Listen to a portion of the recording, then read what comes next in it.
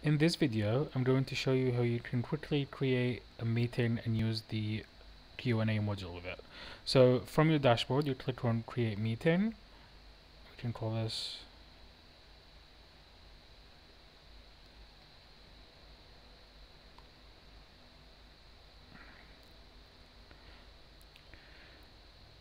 so you can see that these modules are enabled by default. We're going to disable them and only use the Q&A module for this demo.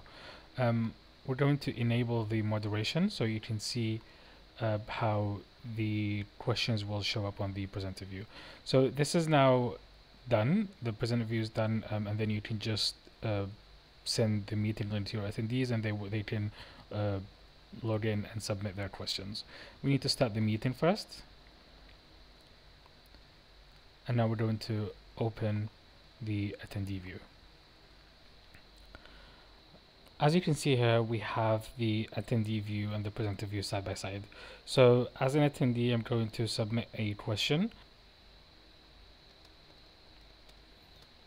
Let's ask a question, how do you use moderation? Now I've submitted the question.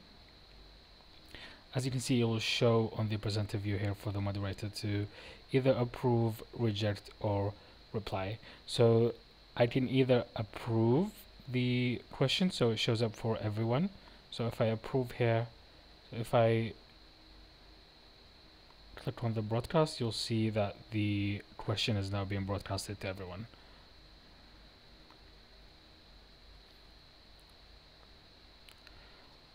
Another example is where we can ask a question and then the moderator can reply directly to the attendee without broadcasting the question.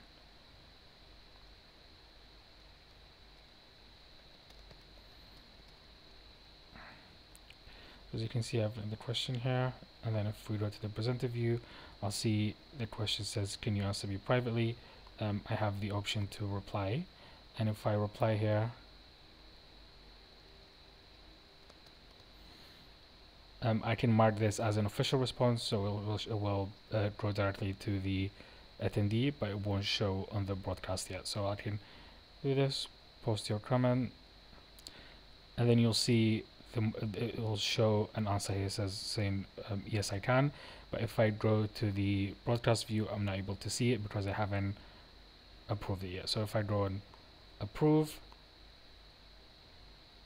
now I should be able to see this as well.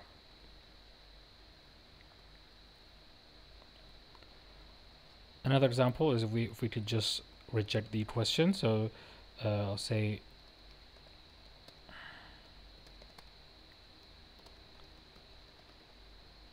and then I will submit this as an attendee. As you can see, it will show up here, and then I will have the option to reject this question. So this question is now rejected, so it won't show up here.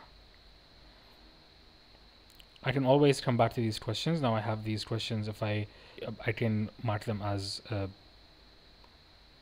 done. So if I click on the question, I can mark it as done, so it's removed from the queue for the moderator, so they don't have to go back and go over it again. I can assign it to someone. I can focus on the broadcast view on this, and then I can reply to the question. So I'm going to mark this as done. Now it's out of the queue. Mark this done. This is one, rejected one, and these are submitted approved questions. So this was a quick overview on how to use the Q&A module with moderation.